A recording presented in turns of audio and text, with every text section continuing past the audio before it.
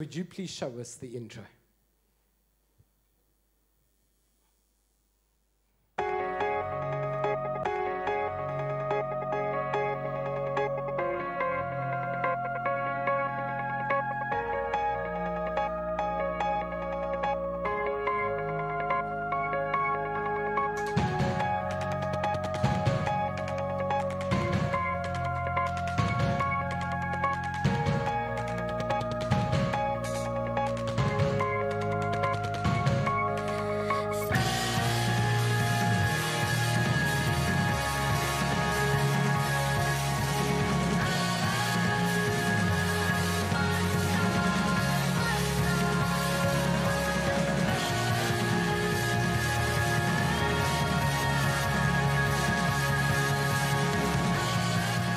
Before we thank our production crew, I'd like to ask you to clap one more time before we get into the topic, and that is to welcome everybody who's tuned in, listening online, live from around the world. And before you do that, I especially want to do a shout out to my friend Angelo and his group of 15 or 18 people in Italy who gather to join us for church on Sunday nights. Would you please welcome our online church? We celebrate the incredible amount of things that God is doing in and through our church. Not only do hundreds of people join us live online at every service, but my crew tell me that since putting our messages out on SoundCloud and making them available on podcast, live stream, podcast online, 3 years ago since we've been in this building, we've reached 100,000 listens, which I think is extraordinary.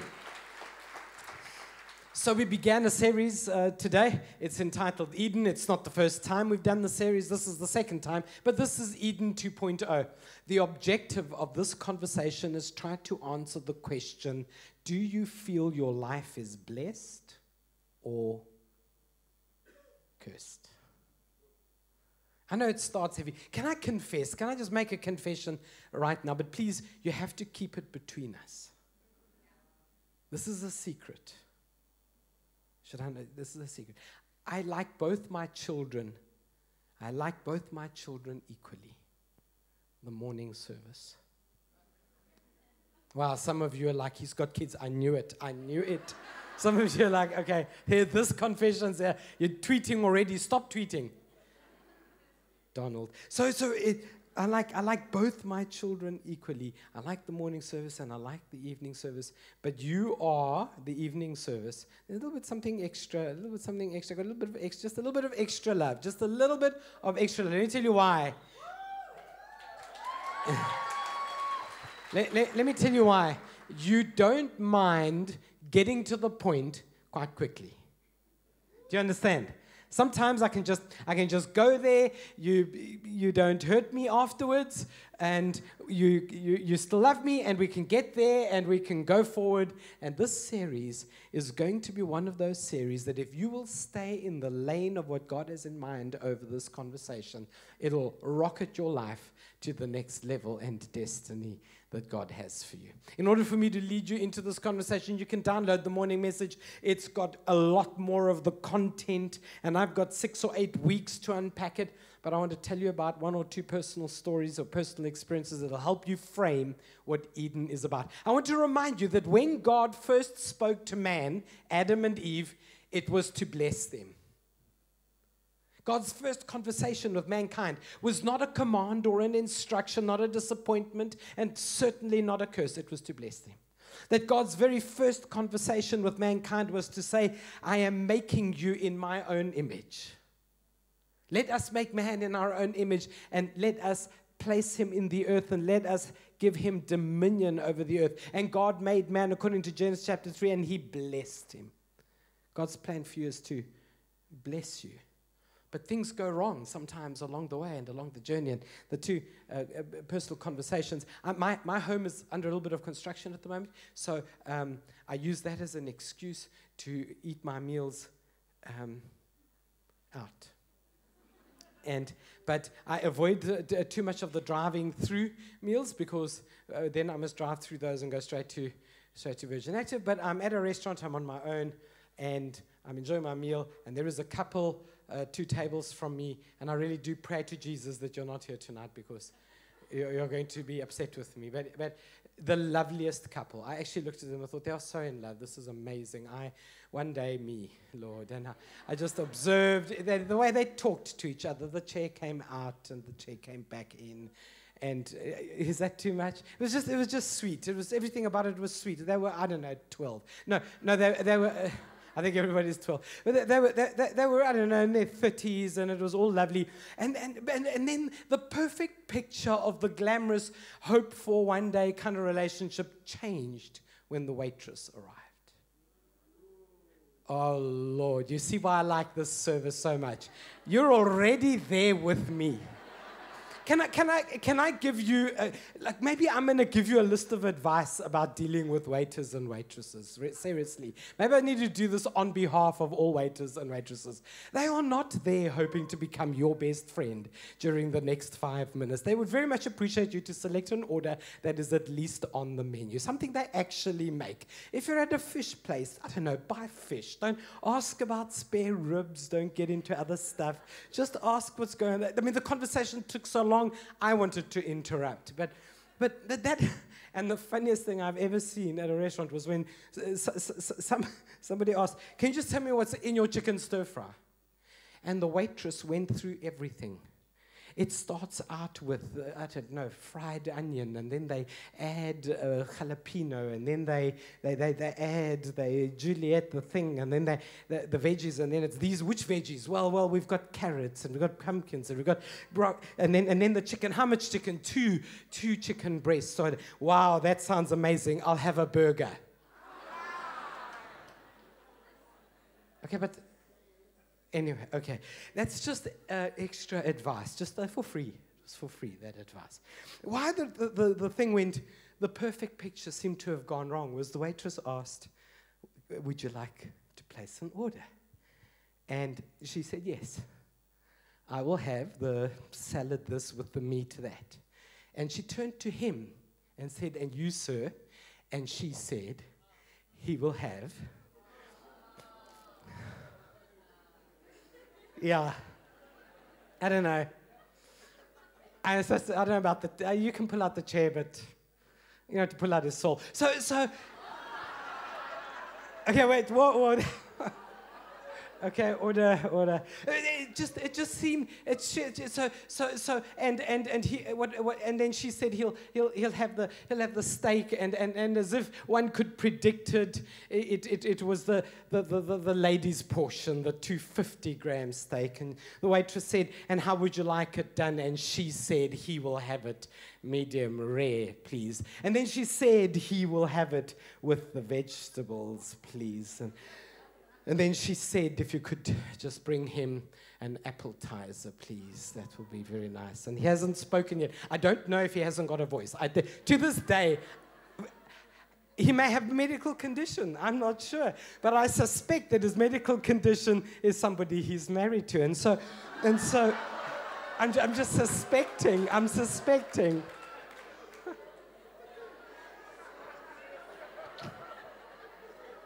I don't know what goes on in the evening service. They give me too much coffee before the service. And the point is that when you experience something like that, you're forced to ask yourself the question that is seemingly so outdated and yet so true. You ask yourself, who wears?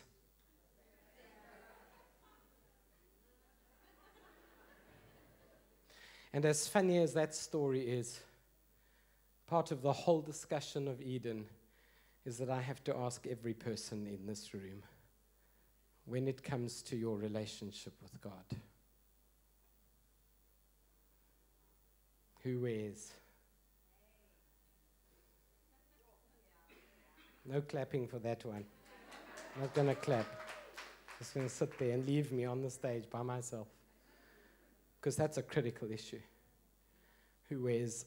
Who's the guy in charge when it comes to that relationship? And Adam and Eve failed that test. They failed it on so many levels. It's taken almost 40 books of the Bible to get them out of it. The whole Old Testament. God gave them the responsibility. And they couldn't agree between themselves who was in charge, and found that the snake took over. Whenever you don't agree with God, something else will come and take charge. In every area you are not in agreement with God, you will go into agreement with something else. In every area.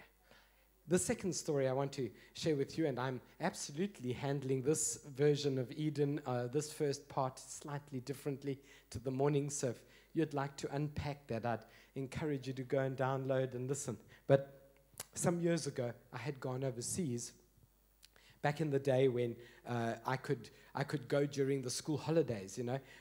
Years ago when I pastored a church of students, then when it was school holiday, then I was almost also on holiday. No longer, of course, because I'd rather be here than be on holiday. But when I'd gone on holiday, I had fallen into a common trap. So perhaps this is also free advice. I had gone to the tourist section of an island. I'm Greek, of course, so Greek island. And here's the thing about the tourist section of the Greek islands. Of any island, of any tourist section, except in PE. Because we are blessed. But let me just explain to you something that will sort everything out. The paintings are not real. The cologne is fake. And the stuff you buy out on the street is 1/4 the price because Chanel is spelt incorrectly. It's Channel number 7.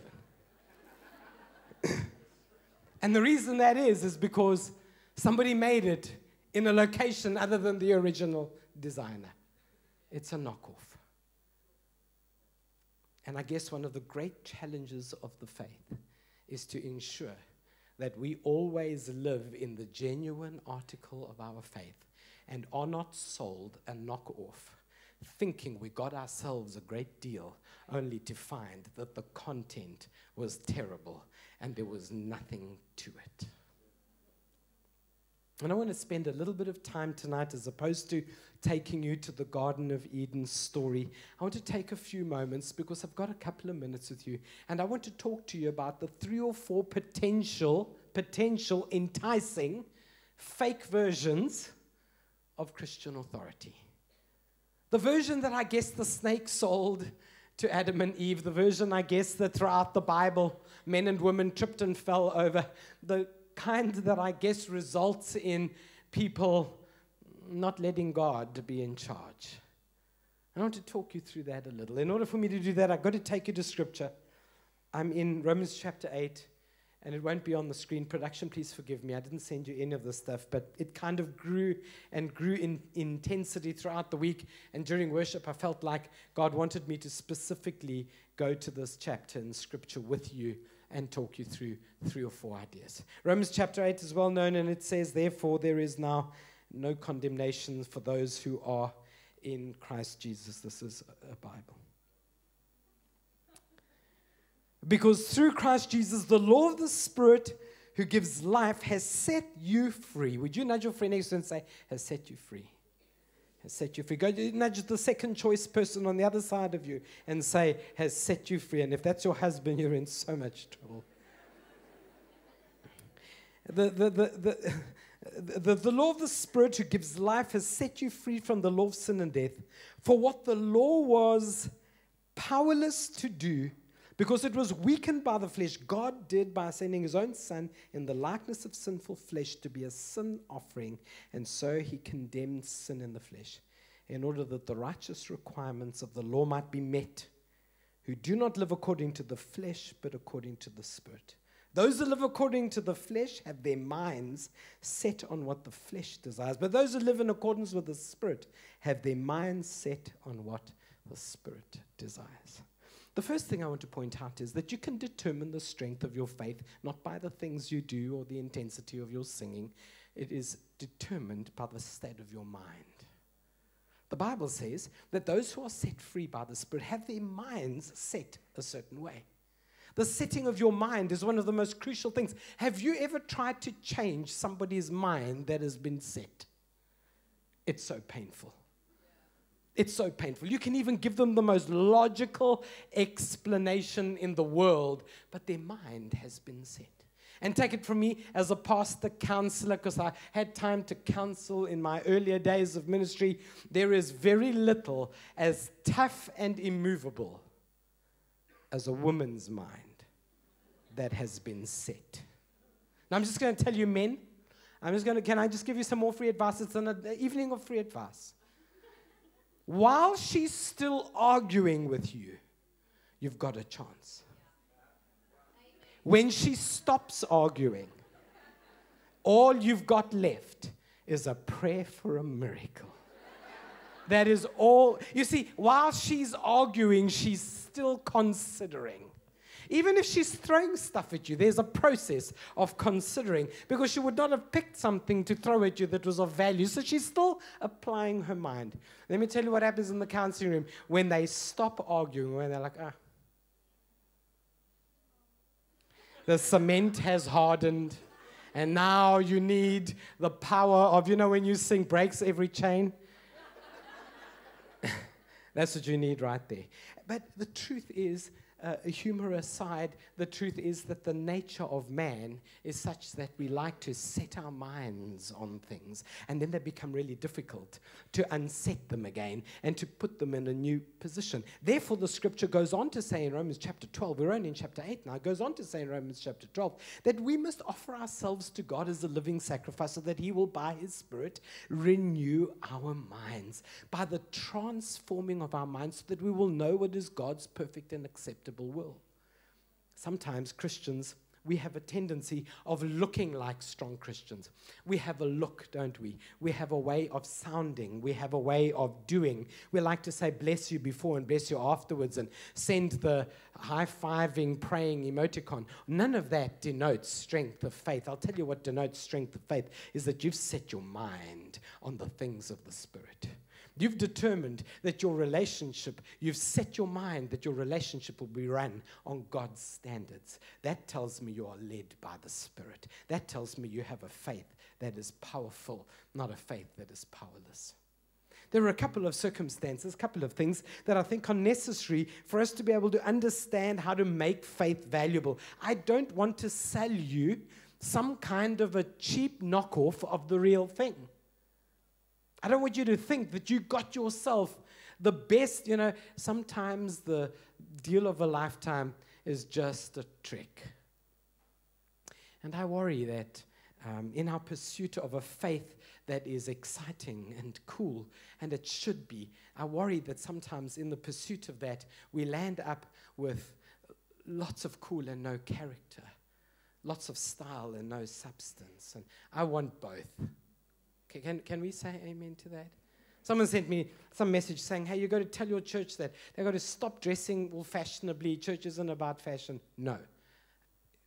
Please dress fashionably. Please. Please. I don't want people saying those Christians are stuck in the 80s. They think the earth is flat. I want you to move, but the power of faith is such that put us in any dress code, put us in any room, put us at any party, put us in any situation, in any boardroom, and we are Christ-minded, and our minds are set on the things of the Spirit. It doesn't really matter what the look is. I am in the character of who Christ intends me to be. Can you say amen to that? This passage of Scripture in Romans chapter 8 devotes itself to making sure that we don't fall into the trap of either a fake faith or into the trap of a faith where we're in charge and not God. Those two examples I gave you are the two greatest pitfalls to a faith that doesn't function. Because if you have a faith that is properly done, it functions so powerfully, it'll change everything about your life. It'll absolutely transform your life. The only two significant pitfalls that the Bible teaches us about is the pitfall where I hold the control of my faith and therefore God is unable to do what he intends, or I never got the real deal. I settled for something inferior. I want to encourage you to be mindful not to fall into that trap. First of all, I want to encourage you to avoid a powerless faith. What I mean by a powerless faith is the kind of faith where you stay the same, but you just add church to your schedule. That is powerless. Amen? I've used this example 100 times. You know it so well. You know that there's a, don't ever, I used to say, the treadmill doesn't work for me. Well, if you're going to get on the treadmill, walk on it, on setting flat at speed 1.1, then the treadmill isn't working. But could it not be because the level at which you are willing to engage, to pursue, is the problem? Is it not possible that I'm using the treadmill really more like a casual pavement walk than what it was designed to be? So I made the mistake a few years ago. Some of you know the story. I said to a personal trainer who's a friend of mine, I said, this thing doesn't work. I said, I can do this for hours. He looked over the top. He said, okay. And he pressed the buttons. And he got that thing up to about 9 or 10. I didn't even know that was possible. I started seeing demons at about 8. And then he moved over to the speed. He said, how long do you think? Forever. And he pushed that speed up. That thing goes to like 15 or more. I had no idea it went to double digits at all. He pushed it and he stood back. And then he did the one thing you should never do to a person in that situation. He started chatting. I've got no breath to live, let alone respond to your deep question. So how's church? Well, if you're going to operate your Bible at incline 1.1 on speed 1.1 and think it's going to do anything for you at all, then you might be inclined to say it's powerless. I don't know what the incline should be for you, and I don't know what the speed should be for you. Whatever it is, it should change you. And there is a kind of faith that is powerless, but there is a kind that is powerful. In the book of Titus, there is a powerful scripture just on this point. It says there are some people who have the form of godliness. In other words, it looks right, but it carries no power within it. I don't want for you to have the shape of something. It's okay, Joanne. It's all right. It's okay. That seemed dramatic. It seemed like the Holy Ghost was, oh, and another thing. It's okay. You sing so beautifully that you can drop stuff there, do whatever you want. It's all right. I want to encourage you for not a powerless, but a powerful faith. The second thing I want to encourage you on is to be careful not to be sold a pointless faith. A pointless faith is a faith where all the information could be known to you, but you're not planning on using it anyway. Well, that's pointless. Have you ever been in a conversation with someone and you know that they've checked out of the conversation a long time ago? You're just talking to stretch your vocal cords at this point. They're not planning on taking it into consideration. I've done that by mistake on more than one occasion, and I've got to snap myself out of it. I'll tell you another secret, but please don't tell anyone. My good friend and I had gone to the Valley Market. I encourage you to go to the Valley Market if you haven't been. It's an incredible thing that we put together. It's considered one of the top 10 markets in the nation by foodie magazines. You should go. Absolutely. To play a joke on me, Luke had gone to the person who sells the Banting stuff and said, George is a banter and loves Banting food.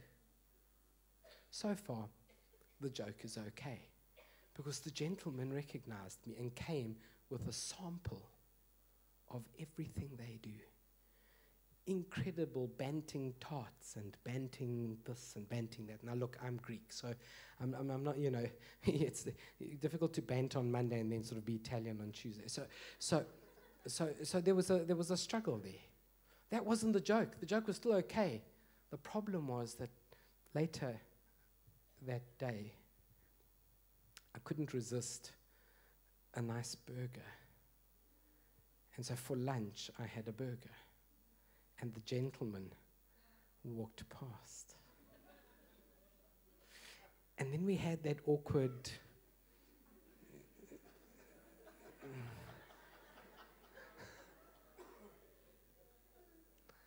I went like this. I said, "No, Luke, it smells right, eh?" I made him eat it in front of me. Now the guy finds me at every market. I don't go to market anymore. He finds me every market, trying to persuade. My point is this on a pointless faith. Please don't have all of this possibility of faith and then switch off to it anyway and live something else. There is a greater faith than that. Adam and Eve in the Garden of Eden were given everything but one thing. You just can't have that one thing. And you know what is so true of human nature? That even if you had everything, you would still be tempted to throw it all away for something else. And I want to encourage you today, don't throw away a good thing in exchange for a fake thing. Don't throw away a good thing in exchange for a fake thing. Let God lead you on it. There is a third kind of caution that Romans chapter 8 a guide encourages us or guards us against, and that is a passive faith. A passive faith is the kind of faith that, though it's true to you and meaningful to you, and even powerful in that it has genuinely changed your life, all of that is true. You know the information and it's meaningful to you, and you hold to it to be true, and you're here tonight, and it's sincere and it's genuine, and I have respect for you on that. But passive faith is that once you leave this building, would you know to pray a prayer when a prayer is called for? Would you know to find a scripture when a scripture of encouragement is needed?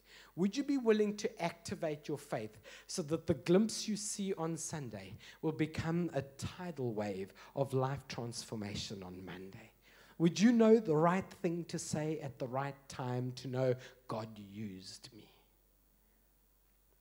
A passive faith is a faith that's always on the receiving side.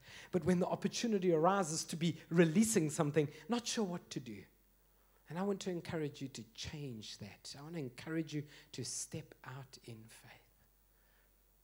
faith. The staff team and I went on a staff retreat to Jeffreys Bay, of course, because there are surfers on staff. We had a great retreat. Conversations about the future, the next year or two. How are we doing on time? I'm on -1 minute. There's -1 minute 46. A lady approached me at a restaurant or a coffee shop, and she said, "I want to introduce myself to you. I was at your service last Sunday. It was my first time. I really enjoyed it. Thank you very much. And I'll be sure to visit when I'm back in the area." But I noticed her arm was in a sling. And this is not me. I like that you come here and we can do the praying here. But now I'm there, out in the open. So I said to her, "Thank you so much. It would be such an honor for me if I could pray for you. Could I pray for your arm?" And she said, "That'd be amazing." I said, "Would you like us to just around the corner?" She said, "We just pray. Yeah."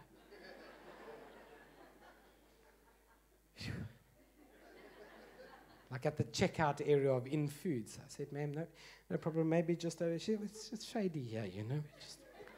Just pray here." I looked around for my staff team. Not one of them know about the story because they ran. That's not true. I think, Vince, you were there, but you were always there. Well, who was there? Mel. Mel, did you come pray with me? Mel prayed. We prayed for the lady. She got quite emotional. The following day, I found her again.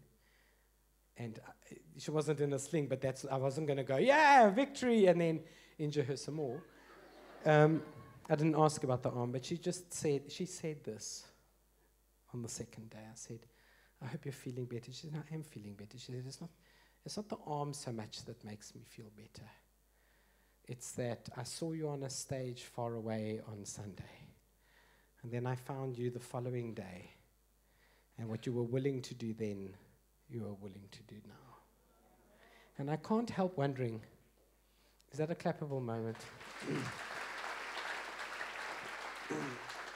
I can't help wondering how many times people are disappointed by our Christianity because it's really shiny in-house, but it's really shy outside. I wonder how many people wonder if when the dancing is over and the songs are done and the haze is off and we walk out of here, are we legit?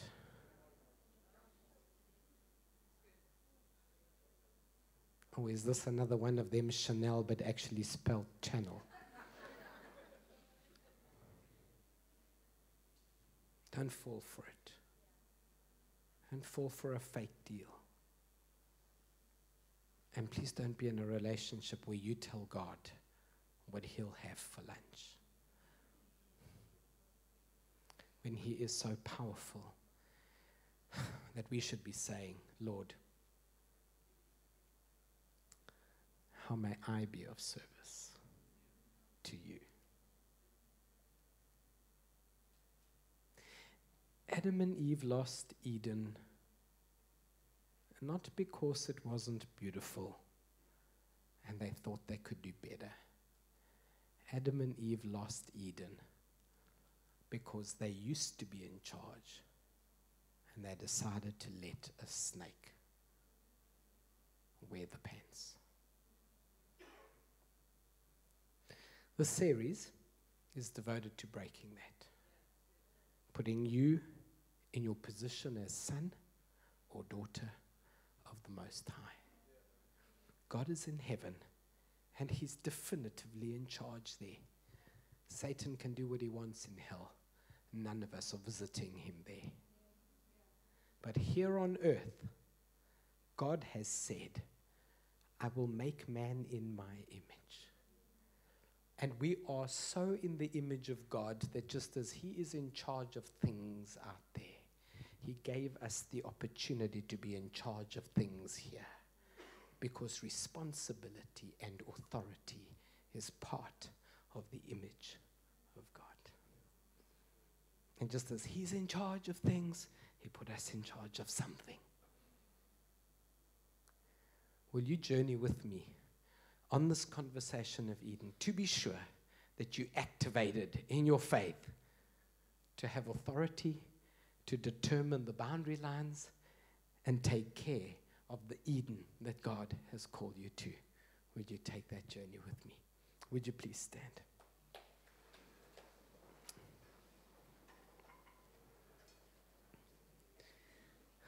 Wow, I'm over time. Merchandise store. We have a merchandise store. They've actually prepared Eden booklets with pens for notes and notepads.